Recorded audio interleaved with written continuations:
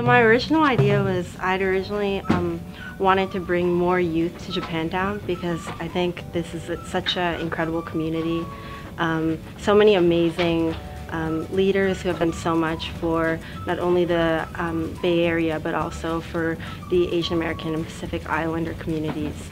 And I just wanted students to have the opportunities to meet inspiring leaders and to get to not only meet them but get to know them and work with them and see how they can take their ideas and then bring their ideas to Japantown and continue to strengthen the community here. I'm here because I heard about this conference from a club at my school, and I thought it would be a nice opportunity to learn some leadership skills and apply them back home. I wanted to come here as a way for not only leadership opportunity, but ways in general that I can help build on my community and contribute to it.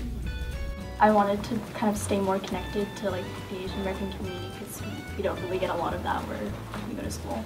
My family's been involved in this community for a long time now, and I wanted on my own to learn to love this community. I came here only because there was a leadership opportunity, but it was another way to reach out and connect with and meet new people, and that's why I was here. This is where you're reassured. This is where you can be assured. This is where you can assure others outside of this community and outside of this room that it's okay, that even if a wall is built, we will protect you. Even if someone says go back to where you came from, you can come back to where I came from, because we are all protecting each other.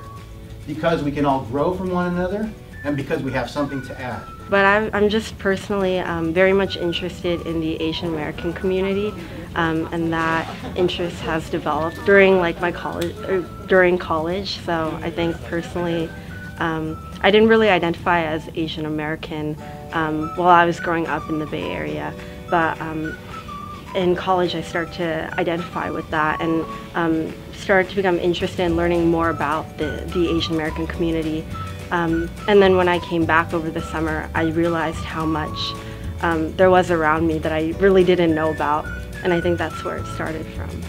Unlike our two predecessors in North America, San Jose Taiko was created as a way to find a voice, to express identity as Japanese, and not only Japanese, Japanese Americans.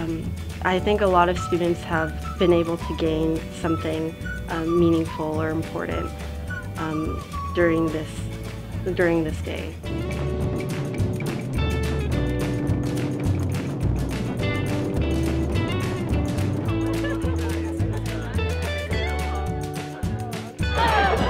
There's a little variation now. Okay, good.